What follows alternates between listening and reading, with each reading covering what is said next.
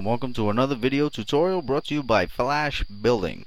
In this one I'm going to show you how to put bling bling on things. Anything shiny that you have in on your stage, or maybe in an image. If you have light shining on it, or any object that you want to have a sparkle, an animated sparkle on. That's what I'm going to show you how to do. Make these cool animated sparkles that are time separated a little bit. Alright, have fun. Okay, first things first, let's get the image that the client gave us into Flash. Control C. So I press Control C when I highlight the image there. Now it's in my clipboard. Let's go create a new Flash document.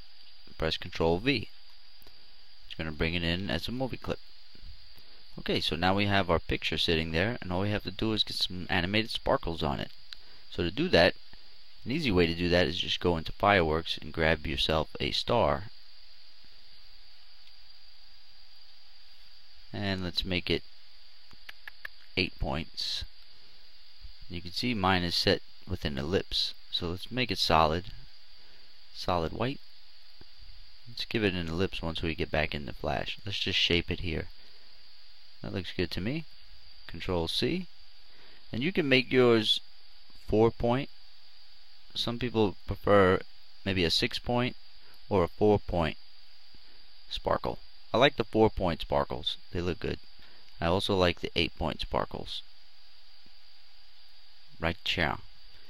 Okay, press Control C. Now once we bring it into Flash, it's going to be a native shape still. Let's bring it in as movie clip. Now you see, if we double click inside this movie clip, it's a group. Now we double click inside the group, and there's a drawing object. So if you go to the fill color, give it an ellipse. Then go into the color palette, make sure it's white on both ends, and the end where the points are, you just go and make it opaque. Click that one, go to alpha 0. There we go. And now what I'm going to do is also add, here, let me not move that yet. Let's go back out to where that's a movie clip on the main scene. I'm going to double click inside of it again, and I'm going to give it an oval shape right on top. Right about like that. And it already has the ellipse that we want. Let's make it a little bit brighter in the center. I'm going to make it a little bit bigger actually, so it has more of a fuzzy look to it. Just brighten up that center a bit. There we go. Let's make it even a little bigger there. Okay, that'll do. Now if we look at it, it has a nice bright spot in the center, which is cool. And we're not going to want it to be that big, but we can size this thing any way we want. Okay, so all we have to do now is animate this sparkle. So let's go and bring it where we want it to be, but we're going to make it a little bit smaller. So let's just drag it over to where I'm going to want one on the top of this bracelet, top of that bracelet, maybe one on the nail there. Let's go ahead, yeah, let's put it on the nail first. No, let's put it in the bracelet first. Okay, now I'm going to create a new layer for this actually. So let's press Control X, get it off of that layer, make a new layer, press Control Shift V. That's good. Let's name this one Picture. This one Sparkles. Now we can resize this. Let's bring that dot to the center there. Actually, let's just go ahead and convert it to a symbol. Convert to symbol, movie clip, call it Sparkle 1. Alright, now it has a center registration, because right when I created that movie clip, if you rewind just a little bit, you'll notice it had a center registration when I created it. Okay, so now all we have to do is go inside of this and animate it. So on the first keyframe inside of that movie clip, I just double clicked to get inside of it.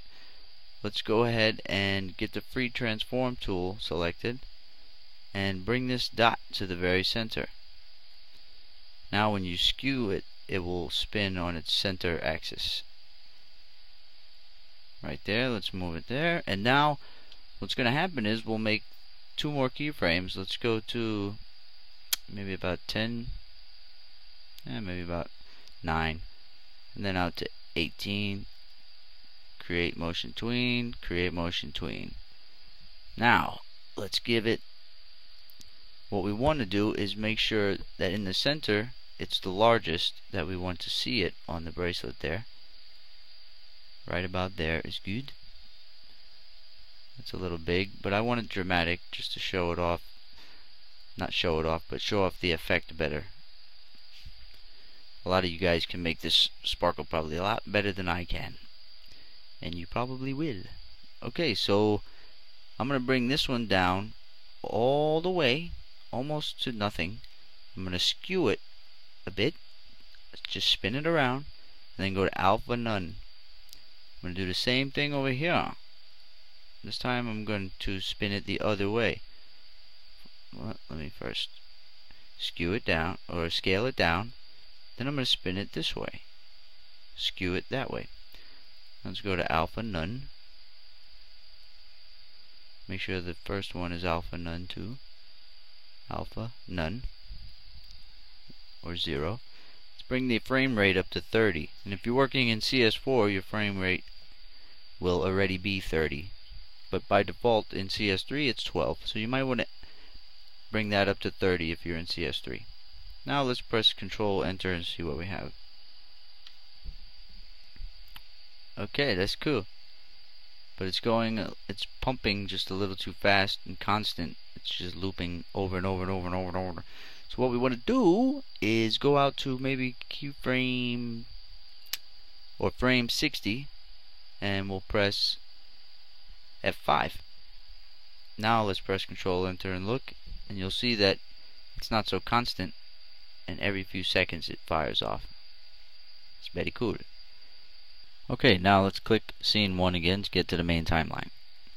Now we have our little movie clip there, but you can't really see it because it's alpha 0 in the first frame of that clip, on the inside of that clip. So let's just go ahead and highlight it, press Control C. Let's go ahead and lock the picture layer so we don't put anything there. Press Control C with the little star highlighted, or the little animation we just made. Press Control V. Now you have 2 of them, one there and one there. Now this one you can go to Modify, Transform, Flip Vertical, and this way it won't do such a mimicking animation of the one sitting right next to it. They'll be a little bit different. So let's take a look at that. Press Control Enter. That's cool. But we don't really want them to fire off all at the same time. So let's go ahead and give this a couple more layers. Let's get one more star going. Control C, Control V. Let's put it, this new one, down here on the nail where it's shiny right there. And we're also going to zoom into about 400 and resize that one a little bit, because we don't want it as big as those other ones, but we do want to see it a bit. So I resized it, and I'm going to go ahead and modify this one, transform, rotate this one 90 degrees, just to give it some variation. Now I'm going to grab it, press Control X, get it off of that layer, put it on the topmost layer, Control Shift V. Let's go back to 100. I'm going to grab this one here that's on the second bracelet, press Control X and get it on this layer, Control Shift V. Now let's press Control Enter, and they'll all be still firing off at the same time. and I'm going to show you how to fix that in a second, but let's just take a look. It's great. This one right here is really nice and subtle. It's more like you would want.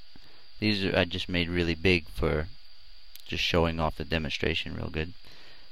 But you really want them nice and subtle to get the smoothest and most impressive effect. Alright, so now let's get these things separated out so they don't fire off so much at the same time, and it just has a more realistic bling bling effect going on. Or not realistic, but just a more engaging, cool bling bling effect. Okay, now let's go to the picture layer, bring it out to about 50 by pressing F5 to extend the frames out. Not make a keyframe, it's just extending them out. Now let's go to the sparkles layer. Well, all three of these are sparkles. So we can name this Sparkle 1. You can name this one Sparkle 2 and this one Sparkle 3. Okay, so Sparkle 1 we want to fire off on frame 1 and extend all the way out to 50 as well, so that's good. Sparkle 2 we want to fire off at frame, let's say frame 10, and then extend out to 50. Sparkle 3 we want to start at frame 20 and extend out to frame 50. So let's see what happens. Control Enter. There we go. Now you can see they have a more of a randomized and different time spaced animation play when each of them fires off now. So let's just go ahead and grab a few more. Watch what I do here. I'm going to grab this one, Control C, put it on the same layer with that one, Control V. Now just make sure you take it and put it where you want it. I'm going to add a few of these. Control C, Control V. Put a little tiny one over here somewhere. Right there. And grab another one of these big ones. Control C, Control V. I'm going to put that right about here and resize that just a little bit. There we go. So that should give me a nice full random looking thing. Let's press Control Enter. Beautiful. That's how it works. So if you want to put bling bling on your grill or whatever you have that's shiny, jewelry, just a shiny side of any kind of object, if it's 3D looking, whatever, has light shining on it, on the brightest part, this is great to put these on. And the video won't show this animation real well, but you can click the link in the description of the video to see the animation on page really well and see it how it's intended to look. And the video won't do it justice. And I know you guys are probably looking at the video, this animation right now, and saying, well, that doesn't look that great. But just go look at the page. It looks a lot better. And, oh yeah, since I give away all of my source files for download, so everybody can see a good demo and example of the working file, you can just take My Little Star movie clip. You won't even have to make your own. You can just take My Little Stars and pop them in like I did. Okay, have fun with it. We'll see you next lesson.